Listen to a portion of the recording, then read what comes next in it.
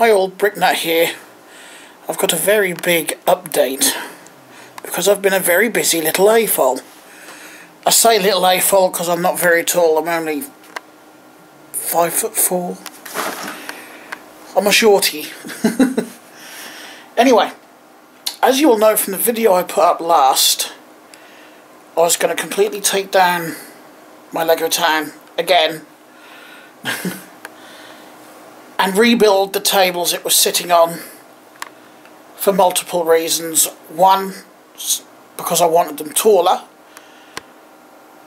Two, if they were taller, I could have more storage space under there. And three, stronger. So, here we are. Problem is with this room, because it's so small, I can't get it all in one shot, unfortunately. So here we go. The road layout and the railway layout is exactly the same. I've shuffled some buildings around, like these ones. As you know, they weren't here originally. In fact, these were here. The cycle shop was over the back, and the post office was in here somewhere.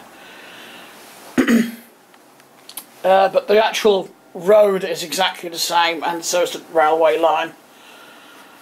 But the tables, as you can see, are now much, much taller. I will be, when I can, I've got to watch my foot, because I've got Lego on the floor where I dropped, or knocked over, I should say, my clock tower. There's the base. So I've got a bit of a jigsaw puzzle to put back together there.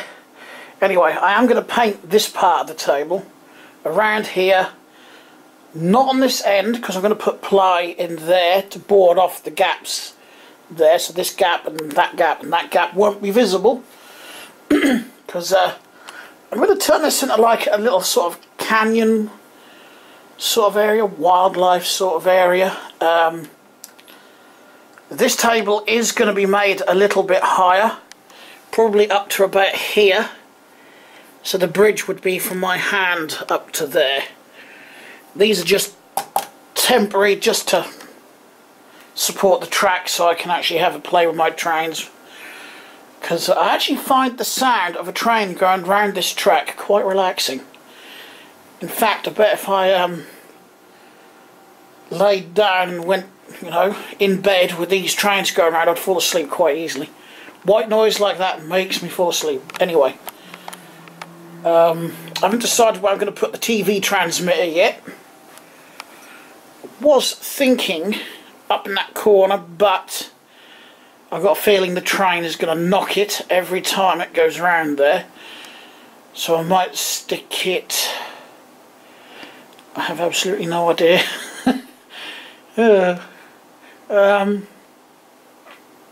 I'll think of somewhere to put that. So I want to put that cabin with it, you know, so got the transmitter and all the electronics would be in the cabin. Got a new building, we'll get to that in a minute. I've got the windows that I bought last week in here. And I actually went down again today because I had a bit of change in my pocket. So I bought 3 of these. The reason being I needed 1 more for the hospital, because if you remember I only got 1 last week because that's all that was in the box. Today he had 3, so I got an extra 1 for the hospital.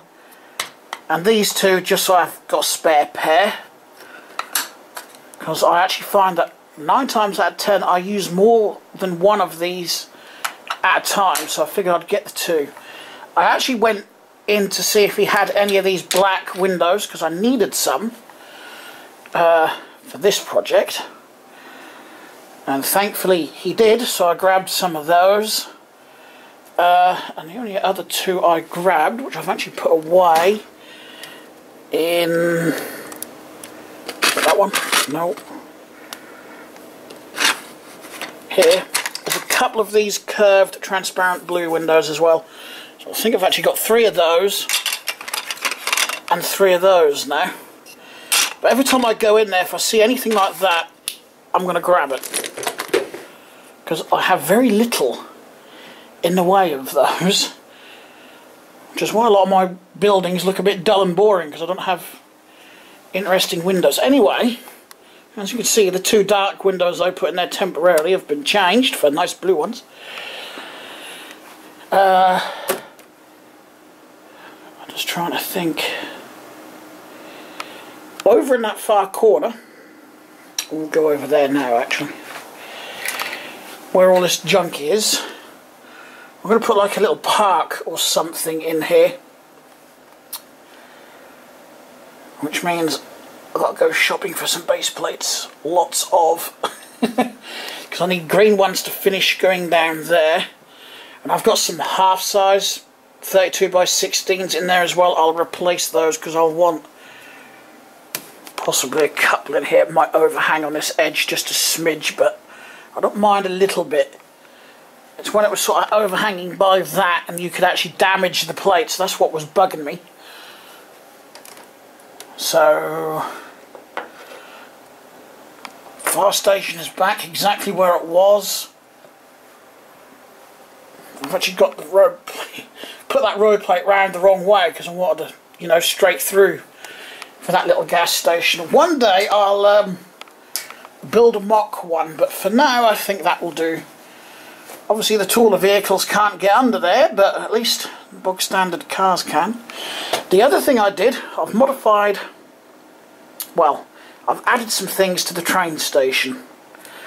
I have added a wall, because we do not want the public getting onto the railway line. It's a dangerous place to be, so I've put that wall up the side of the steps that are in here, and I've put in a little path, pedestrian path, so I can get to the station. Added a lantern on there and added a lantern on there. I just prefer that look to the sort of floodlighty look up the top there.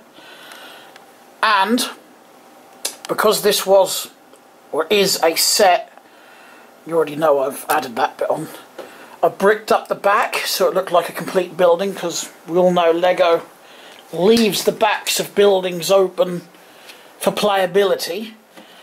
So as it looked a bit plain, I added some things on there just to make it look a little less plain and boring. I've added a couple of lanterns, I've added the vents along the bottom there, a little window ledge under each window, and right at the bottom, where they had the Technic brick there, where that dark grey brick is, and the light grey brick right in the middle there was red, two red Technic bricks. If I just zoom out again, two of these actually. I changed those red ones for the grey, and I put ordinary dark grey beams in rather than the Technic beams, because I didn't like the look of the Technic beams. It's still got the Technic beams along the front there, but you can't see those anyway, and you need those to join this bit to that bit. So, oh yeah, I forgot, I've added just a little lantern up there as well. So that's done. I've finished the roof on here. I managed to find enough of the 2 stud wide bricks, the 2x2 sloped bricks, to finish that. I think it's just this. The new building has a detachable roof, and I'll just put it over there then for now. Take the street light out as well. I can sort that in a minute. Obviously it's nowhere near finished, but I think the cars give it away. It's a sale room for cars, and obviously I'm going to have a forecourt in here as well when it's all done. So I've got the main building done, the main showroom and office. So I will tile the floor with white tile, but I haven't got enough. And I'm going to get some nice new ones so they're nice and clean as well. But I need to put the furniture in anyway. So I'll get the furniture made up and put in here. This is just the office. This is just the showroom, so I'll put something decorative up here, like a plant or something, and perhaps another one in that far corner maybe. To get the cars in and out, you simply do this. I put double doors in at the end, and they do fold right the way back, but obviously I've got the roof in the way there, and they do work with the roof on. If I can just flick it on one-handed, see? they will close. There's a knack to doing this. You've got to do it together like that. Boop. Otherwise they're a bit of a pain to close. So yeah. Actually, in all my time in building doors and things on buildings, especially like big garage doors, that's the first time I've done double doors like that. I don't even know what made me think of it. I was going to do roller doors, but then I thought, problem with that is I'm going to have the pillars going right down the middle, and I won't actually have anywhere to put the cars on in the showroom, so I opted just for 2 double doors that open up. But I would have preferred a rolling door, but never mind. So I've got a bit of detail to add on this roof, because it looks a bit plain, you know, perhaps some vents, maybe an air conditioning unit like the one on the police station, I don't know yet. Do want to get some custom signs made. I know there's lots of other AFOLs out there that can print custom stickers. I'm just going to find one of these days, and if they haven't already got what I want, see if they can print something off for me. I'm sure if I ask them and talk to some, they'll sort something out for me, won't they? Right, I want to put some outside benches in there for the little restaurant. This area, haven't quite decided yet. I was going to use it as like the railway yard, you know, where you put all the spare freight and whatnot, you know, put a couple of sheds in here. Or, sorry, I just clipped the camera if you wondered what that judder was. Or I could, you know, put another building in here, another store or something. Yeah, I'm getting quite a few stores. And I've got to keep in mind I've got enough room up there to put, well, if I built the shops that sort of size, I could get 4 in there easily. Because I'm putting the hospital in this corner. Or my little medical centre, I should say. Just got 1, maybe 2 more floors to go. Depends what I can get on the next floor, so I need to get some tiles. I do wish the guy in town would sort the Lego so he's got all the tiles sorted out as well, because I'd snap his hand off for them. I really would. They are so useful. So if I can get my street light back in, there we go. But yeah, this is actually the first building I've built in situ, actually on the town, because all these other buildings I've built either here or at my computer desk, wherever I've felt most comfortable. So I am this is the first one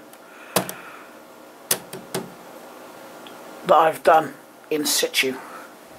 It's not a very tall building, I've just realised. Tall enough though, it does the job. A bit of a blocky building.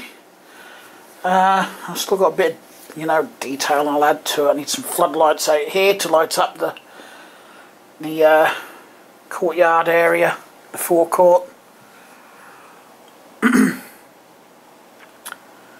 But I haven't decided what to do for floodlights yet. I could put some on here like I have along the front there, but I've got another. I'm gonna if I can find them. I think it's this one. It is. Grey is just so boring, so let's go for some nice shiny chrome ones, shall we, on top of here. Just to spruce these up a little bit. There's another one. I'm sure that one's different.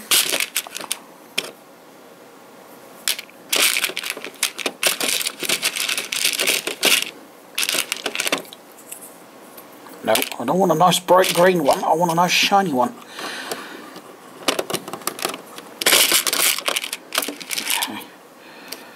I've got 3 shiny ones like that. That one's different. Is there a... Yep, I have. Swap that. There we go. some nice shiny sort of chrome look grills on there just to finish that off. I'd actually forgotten about that till I was just stood here looking at it.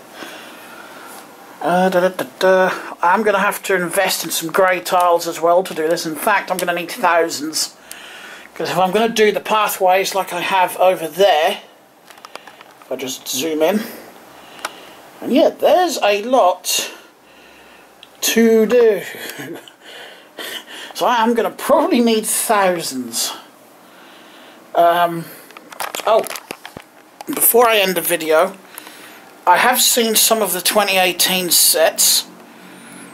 There's again, I don't know what LEGO is doing. They're losing my interest. I love the LEGO City theme, but they are losing my interest again. There's literally a handful of sets at the moment. I could actually probably count them on one hand that I actually would go out and buy. The rest just, they're not really appealing to me. Come on, LEGO. You're going to have to up your game, guys. That's not necessarily a bad thing, because that actually means I could take a break from buying sets and just put the money that I would normally buy the sets with into my town and actually get somewhere with it. So it actually looks a bit more, I was going to say complete, but a LEGO town or a LEGO city never is complete, is it? Because unlike a lot of other dioramas like 00 gauge railways, N gauge railways and whatnot, where everything is permanently fixed with glue, with all this LEGO, if I get bored with a building or want to, you know, rebuild the fire station on a different design, then I just come along, flatten it and build something else. You know, it's a LEGO city is just forever changing. You be here forever, just changing things. So I think that's why I actually prefer to build with LEGO.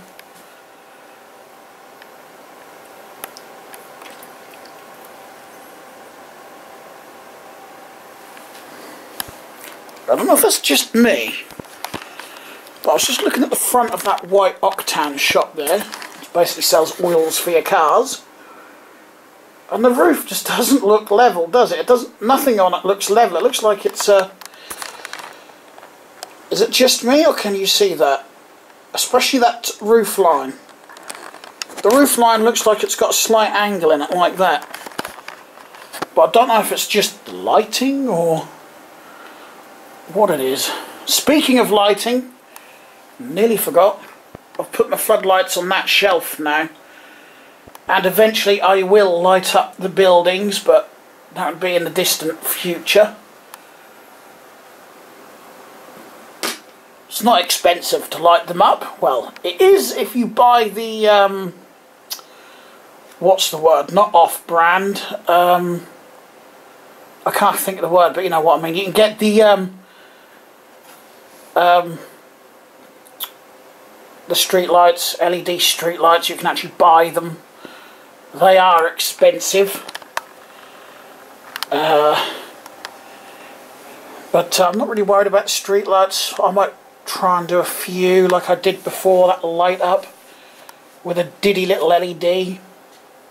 But at least for now I'm just more interested in getting the buildings lit up. So if anyone is interested to see how I'm going to do it more than anything, in case you guys want to do the same with your city, I will do a video on it, and all the parts that I'm going to get. It's not that expensive to do if you do it yourself. It's not really that tricky either if you've, well, I say that if you've got general knowledge with electronics, you know that you've got to have your positive and negative wires the right way round with LEDs, and you know what voltage they require, and you can't really go wrong. But like I said, I'll go through that on future videos, just to put it out there as another idea instead of buying the expensive proper made stuff. I'd love the street lights, but I don't have that money. and they don't make them in this country, so I would have to ship them in, which is going to cost even more money. If they even ship to this country. I don't know if they ship abroad. I think they're US based, if I remember. Anyway, I'm going to shut this video down.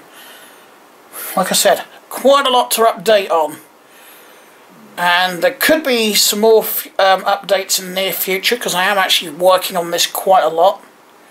Doing various things, you know. I could update you when I've done the car showroom. I need a name for it. If anyone's got any ideas for names for that, the cycle shop, maybe the office block that I'm building, and the cafe, or even a name for the town itself, feel free to put your ideas down below in the comments. Anyway, I hope you enjoyed this video and enjoyed this update, and we'll stick around for the further updates. And I will talk to you all again very soon, I hope. Bye bye.